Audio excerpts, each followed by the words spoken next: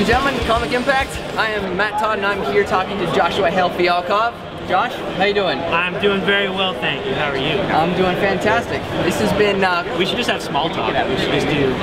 How's the weather? How's the weather? I think the weather's delightful. It is delightful. In Long Beach? Beach? It is, you know, it's nice because we get that we get the ocean breeze. It's nice cool ocean breeze. It's fantastic. It's snowing on the East Coast. Yeah, see? We're already winning. Yeah, we win. Sorry, guys.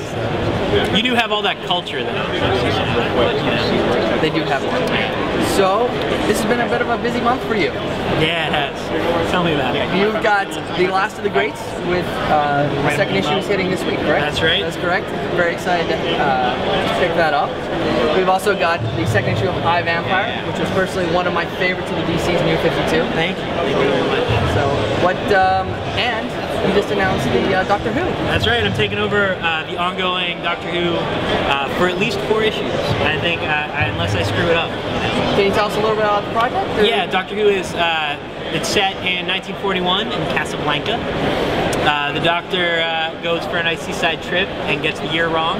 Oops. And unfortunately, Nazis and seaside vacations do not mix. And to make things worse, it turns out that the good guys are not quite as good as it seems. So it sounds like it's got a nice Doctor Who noir. Yeah, I wanted to do sort of a fun light Doctor Who noir, because I feel like you haven't seen that. No, you haven't. You haven't seen it in a while, and it's what I do well. So if I'm gonna have to write my absolute favorite character in the world and not screw it up, I figured I should try and stack the deck in my favor as best possible. That sounds like a plan. That sounds like a good plan. Now, I, Vampire, 2 issues in, we've really got introduced to Mary, Queen of Blood. What else do we got coming up in the title? We got issue 3. Issue 3 we meet our supporting cast, including he has sort of a sidekick who is quite a bit older than him, or appears quite a bit older than him at least. So we meet his sidekick, and then we got another new character who's going to join the team, so to speak. Issue 4 is Andrew versus John Constantine. Oh, that sounds great. Yeah, it's really fun. I actually just did the letter approved for that like 2 nights ago, and it is so much fun. Like, it turns out I really love writing John Constantine. Who knew? He's a fun character. He is. He's great. Because his attitude is so, and putting him against Andrew, who Andrew is sort of is serious and really like he's driven by what he's doing, whereas Constantine has this sort of flippant, you know, fun care. Yeah. Exactly.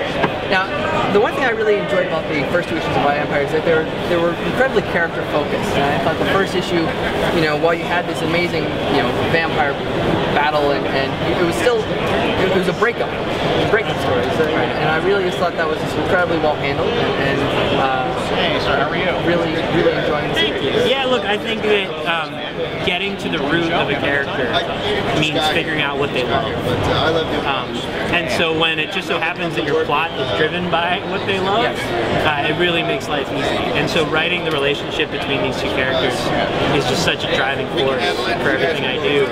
And then using that to kind of counterpoint the violence and the actual horror of the book, it really works for me. It's really fun to do. And it's something that, you know, to me, they're sort of co-leads of the book. Absolutely. And Mary is in the series. She's in almost every issue. And if not in an issue, her presence is definitely felt. Yeah, I really liked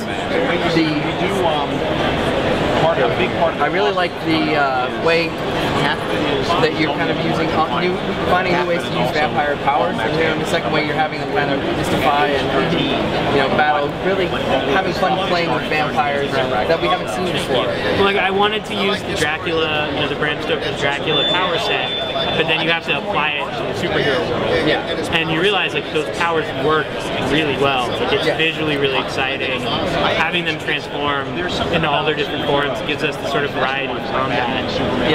That really, for me, really works.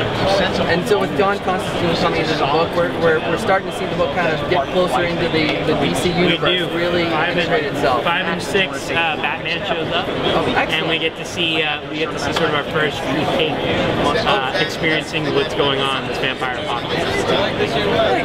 we're gonna start exploring more and more of that stuff. And to me, that's sort of the secondary to everything going on, but it's still a big part of the story. Is dealing with the DC universe and how the cockroaches are starting to overrun the world.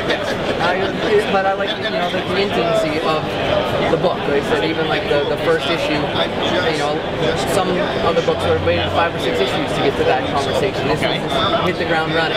Yeah, look, I think you start, a series should always be about the first day of something, right? So it should always be about the transition from the old to the new, because that's your new status quo. So we have to establish how things were before and then run as fast as possible into the new. And I write, coming from indie comics, I've been trained by 10 years of doing this, that you always hit the ground running. You never wait. You always do everything you can to drive stories fast and strongly as possible, because that's how you hook people and that's how you keep people. That's great. And also at Long Beach Comic Con, you guys are actually doing a writing seminar with Mark Waid. I am. Now, how did that come about? Was that something that the convention approached you with, or did it something you just wanted to? It was a little bit of both. I talked to Martha at the convention about doing something last year, or at the show halfway through the one-day show. And while we were talking, I thought to myself, who's way more confident and better than me, who I'm friends with, and that is Mark Waid. And plus, Mark and I have with opposite trajectories. He started as an editor working at DC, and then moved into being a freelancer working predominantly for the big two before moving into the indies. And I do this, but I actually this. Whereas I started in web comics and literally the easiest sort of lowest audience, and have worked my way up through the ranks of indies into mainstream comics. And so we between the two of us, we've sort of worked for everybody and worked in every way possible on every type of project. So it's a nice combination. And I love it. It's a sweet thing. And what are you guys really hoping to do in the seminar? Are you really hoping to? We want to give people some just insight into what we do and how we've each managed to find our niches and sort of guide people in terms of story and in terms of the market and all that stuff. So we're gonna we want to see, a lot of the idea for us is to see what you guys want to learn, what you guys want to hear about. And I, like I said, I'm actually taking the class and I'm really looking forward to checking it out. And hopefully we'll see more seminars featuring you and Mr. Waid. And I'm hoping it's a success that I know it will be. Thank you very much. Well, Josh, thank you so much. Thank you. Also, Last of the Greats. Yes, Last of the Greats. Number 2 hits this week. It's awesome. It is. It's really great. Really, really awesome. Please pre-order your comics. If you don't pre-order, then they don't show up. It's unfortunate. It's a horrible system. But it's solid sound advice. But Josh, thanks again so much. Thank you Appreciate so much. Always a pleasure. Take care, man.